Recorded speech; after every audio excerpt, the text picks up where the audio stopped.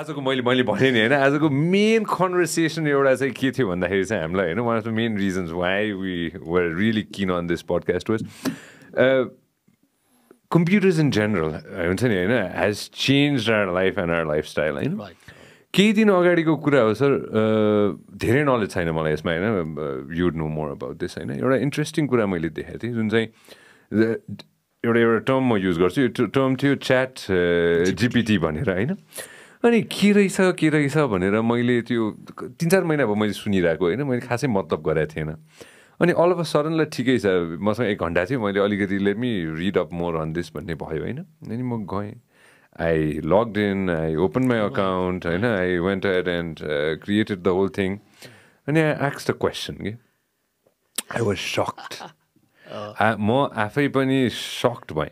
र हाम्रो यो पडकास्टमा हामीले रियल टाइम फ्याक्ट चेक गर्छौँ कहिलेकाहीँ होइन अब अफकोर्स सबै थोक थाहा हुँदैन होइन हामी फुत्किन्छौँ पनि धेरैचोटि फुत्किन्छौँ पनि हामी होइन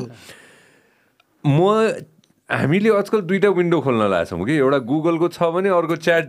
जिपिटीको पनि छ होइन हामी कुन ट्र्याकमा गइरहेछौँ सर यो संसार कुन ट्र्याकमा गइरहेछ थ्याङ्क यू सर यो यस्तो छ यो सर यो चाहिँ के छ भन्दाखेरि यो च्याट जिपिटी भनेको एआईकै एउटा रिभोल्युसनरी प्रडक्ट हो यो आर्टिफिसियल इन्टेलिजेन्सले नै गर्दाखेरि च्याट जिपिटी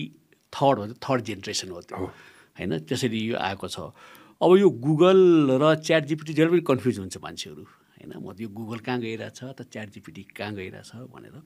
तर कस्तो छ भने यो ओपन एआईले प्रडक्ट गरेको हो यो होइन अब यसले चाहिँ कस्तो थ्रेट गरिरहेछ भने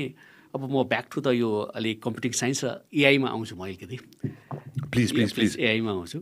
यो एआई वास्तवमा नयाँ टर्म होइन यो 1956 जन म्याकर्थीले डार्मथ कन्फरेन्समै क्वाइन गरेको टर्म हो त्यो 56 लङ ब्याक होइन तर 56 भने तापनि बिचमा चाहिँ एआई हाइबरनेसनमा गयो किनभने कसलाई के चाहिएकै थिएन किन कसले मतलबै थिएन इभन म इन्डियामा अन्डर ग्रेजुएट पढ्दा पनि 4th इयरमा हामीलाई आर्टिफिसियल इन्टेलिजेन्स पढ्नु पर्थ्यो तर हामीले किन पढ्यौँ के भने कसैलाई पनि थाहा थिएन टु बी भेरी फ्र्याङ्क तर पछि के भयो भन्दाखेरि अर्ली 2000 पछि अलिअलि जब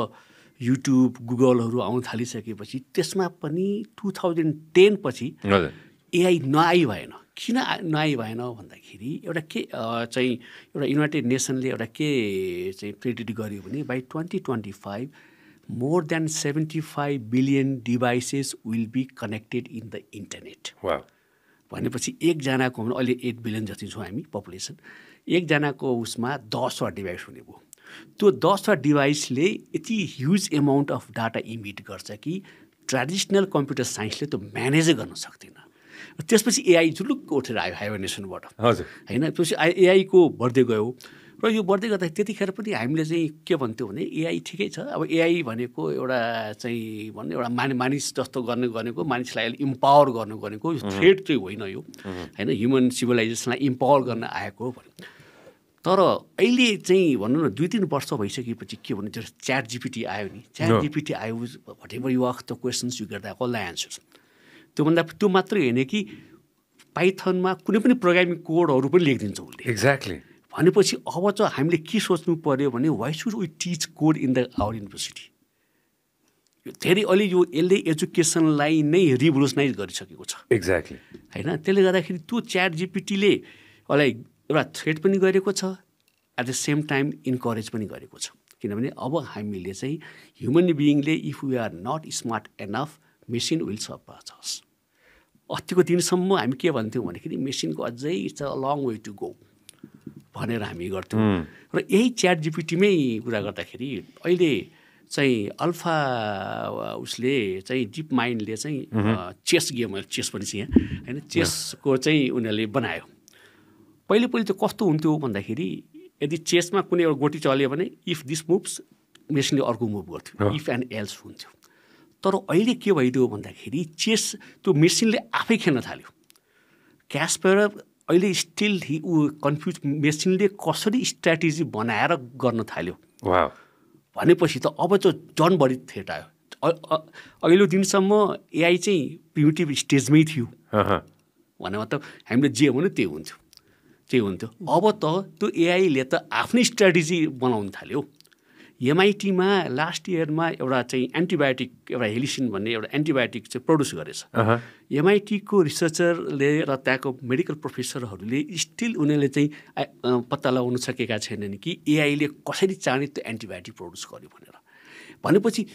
यो सबैको उभज नै के हो भने चाहिँ च्याटजिपिटीमा पनि आएको छ त्यसले गर्दाखेरि दिस इज म त थ्रेड त म भन्दिनँ म किनभने यो एआईले किनभने थ्रेड त गर्दैन यसले इन्करेजै गर्छ यसले अपर्च्युनिटी बढीभन्दा बढी क्रिएटै गर्छ